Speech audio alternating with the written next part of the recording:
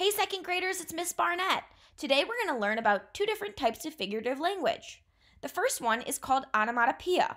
It's a big word, but it represents really cool figurative language.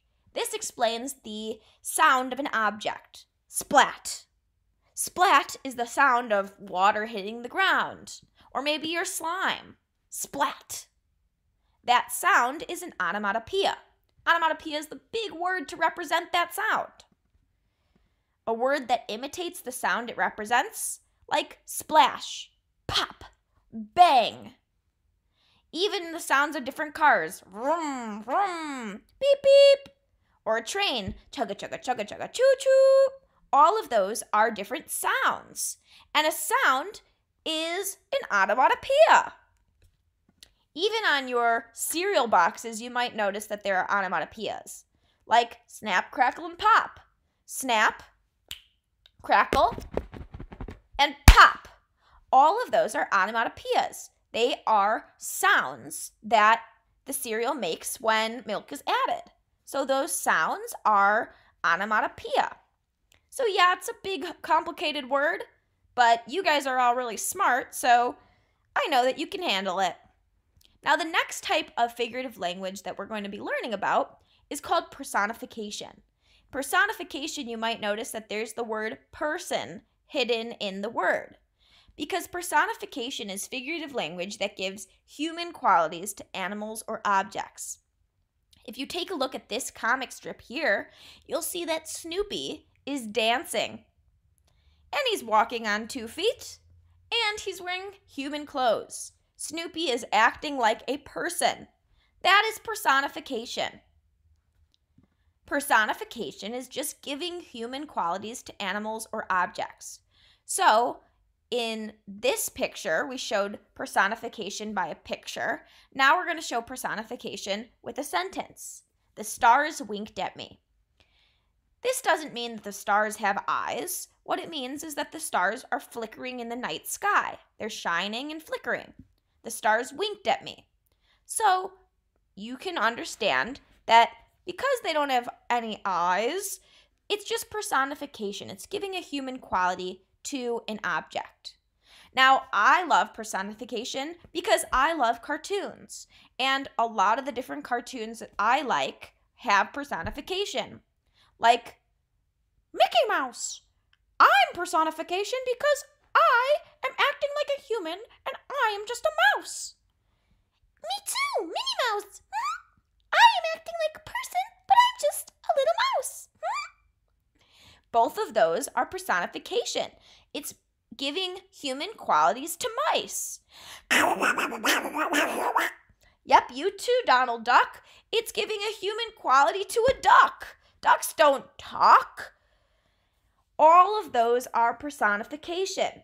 Any kind of thing that is giving human qualities to animals or objects. SpongeBob is a sponge. He should not talk or walk or work at the Krabby Patty. Or Krusty Krab. He shouldn't be doing that. But it's personification, so it's allowed. Pokemon. All of the Pokemon characters. It's giving human qualities to animals. So all of these, and even objects, because Pokeballs have kind of, a life of their own. All of those are personification. And I'm sure in your mind right now, you're thinking of a whole bunch of different ways that, a whole bunch of different examples of personification. Okay, so I'm going to read a poem to you now. And it has both onomatopoeia and personification, and that's why I'm reading it. It's called 8 Balloons, and it's by Shel Silverstein. Bring 8 balloons to life. And if you would like to, when you're at home, it says choose 8 friends, which maybe you don't have at home, but maybe you could do it with your family members to perform a short play. You can be the narrator, the one who begins and directs the play. Each one says and acts what happens to each of the 8 balloons, all joined together to pop at the end. So you can try to do that at home if you would like. But I will read the poem to you. 8 balloons. 8 balloons no one was buying. All broke loose one afternoon. 8 balloons with strings a-flying, free to do what they wanted to do. One flew up to touch the sun. Pop! One thought highways might be fun. Pop! One took a nap in a cactus pile. Pop! One stayed to play with a careless child. Pop! One tried to taste some bacon frying. Pop! One fell in love with a porcupine. Pop! One looked close in a crocodile's mouth. Pop! One sat around till his air ran out. Whoosh! 8 balloons, no one was buying.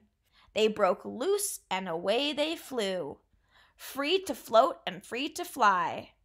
All free to pop where they wanted to. So, this has both onomatopoeia and figurative language. Every time that it says pop, that's an onomatopoeia. It's the sound of the balloon popping. And whoosh is the sound of the air running out of the balloon.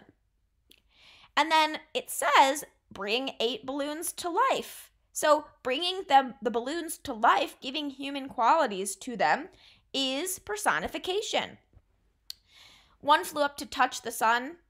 One thought highways might be fun. I don't think balloons think. I know they don't think. That's personification. One took a nap. Balloons don't nap. That's what humans do. That's personification. One stayed to play with a careless child. Each one of these are personification. Each sentence is a different example of personification. And the ending of each sentence is onomatopoeia. So this is a great example. This one is my favorite. One tried to taste some bacon frying. Pop! Of course a balloon can't taste. And we have the sound of the pop. So I hope that this makes a little more sense about what onomatopoeia and personification mean. And I hope you also had fun reading this poem. I will see you guys tomorrow. Bye-bye.